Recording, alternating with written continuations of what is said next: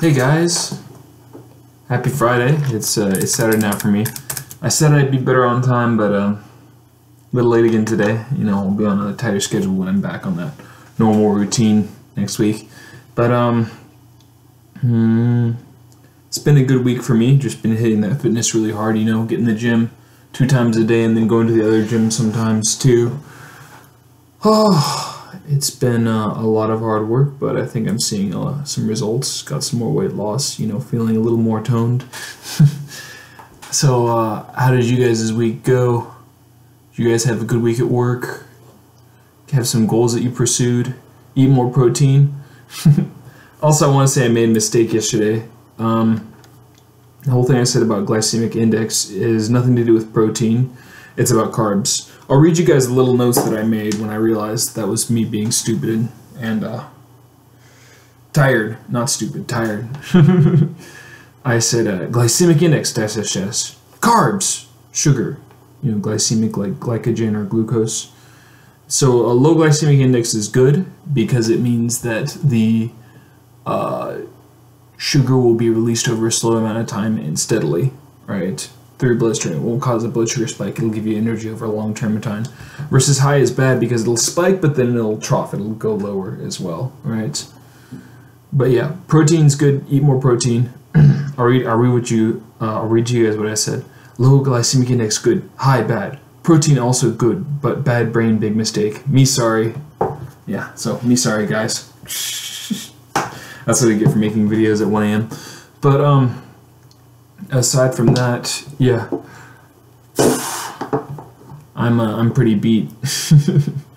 I'm gonna step off of those twice daily workouts come Monday. Really feeling that fatigue, but having a lot of fun in that gym. Otherwise, I think I'm gonna start meal prepping twice a week. I haven't been doing that lately, and it's just, you know, if I spend an hour or 2 in the kitchen, it should be for more than like 3 or 4 meals. It should be, you know, for a couple days worth.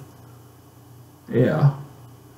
And that way I can actually, you know, plan out my meals for the day a couple days in advance. That'll be awesome.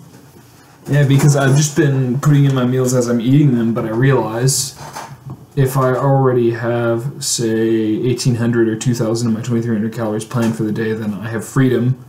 It's already decided what I have to eat. I just have to go put it in the microwave and eat it. That's really simple, right? So I'm just going to start doing that. Came to that realization. That's a lifestyle optimization hack. Finding ways that you can make your time more efficient so you have more time to be free. Think creatively. Think about how you're going to make your steps forward. Think about what you want to create and innovate, those sorts of things.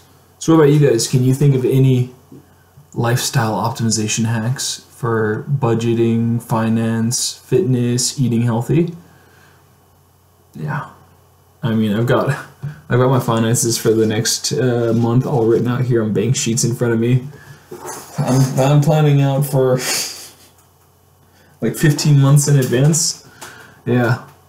So that'll be exciting. Hopefully I'll be able to come stateside and see you guys a couple more times.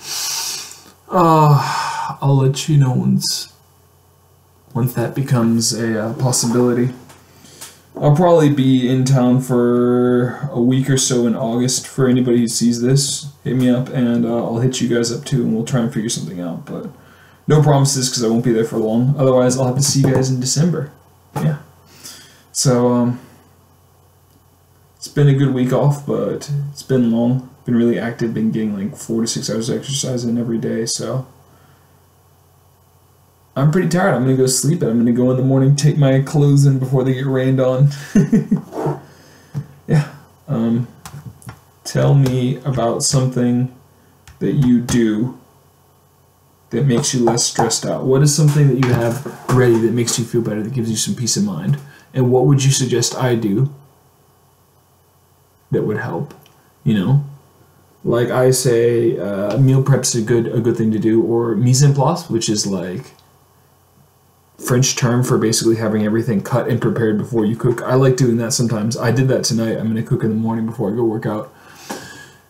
Maybe getting a little meal about an hour ahead. Yeah. So tell me, guys, those things help me with, you know, being stressed, with being less stressed and being ready more than the last minute, which is a good feeling for some breathing room. What do you guys do to give yourselves some breathing room? And if you don't, what can you change so that you're not so stressed, so you're not, late or at the last minute for things? It's just some stuff to think about, I guess. Yeah, well, it's good to catch up with you guys. Hopefully I'll have a little more, no, not hopefully, I will have a little more energy. I'll be a little bit more coherent in the next one. Anyways, hope you all had a wonderful week. I'll check in again tomorrow. Love you guys. Bye.